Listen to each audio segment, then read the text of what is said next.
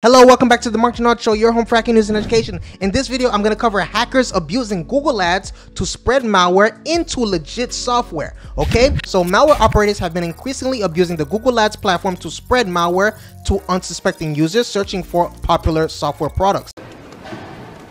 Among the products impersonated in these campaigns included Grammarly, MSI, Afterburner, Slack, Dashlane, Malwarebytes, Audacity. These hackers have the audacity.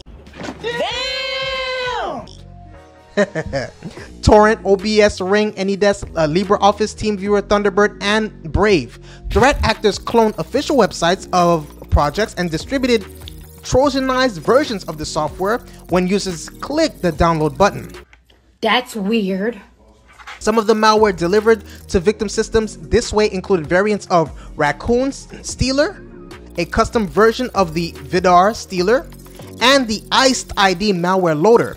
A Bleeping Computer has recently reported on such campaigns, helping to reveal a massive typo squatting campaign that used over 200 domains impersonating software projects.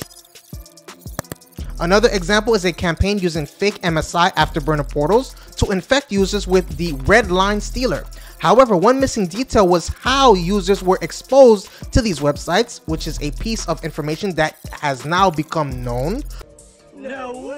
Two reports from Guardio Labs and Trend Micro explain that these malicious websites are promoted to a broader audience via Google ad campaigns.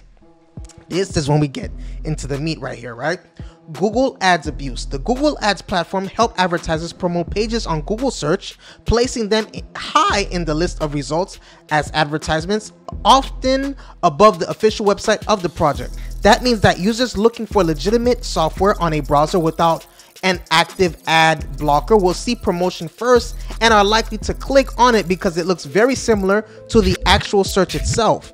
If Google detects that the landing page site is malicious, the campaign is blocked and the ads are removed. So threat actors need to employ a trick in that step to bypass Google's automated checks.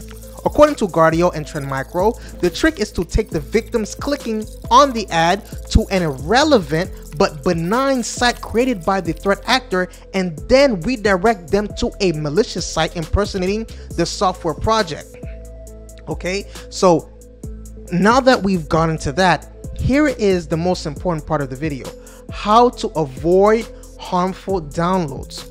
Promoted search results can be tricky as they carry all the signs of legitimacy. The FBI has recently issued a warning about this type of ad campaign, urging internet users to be very cautious. One good way to block these campaigns is to activate an ad blocker on your web browser, which alerts and filters out promoted results from Google search. Another precaution would be to scroll down until you see the official domain of the software project you are looking for. If unsure, the official domain is listed on the software's Wikipedia page. If you visit the website of a particular software project frequently to source updates, it's better to bookmark the URL and use that for direct access. A common sign that the installer you're about to download might be malicious is an abnormal file size.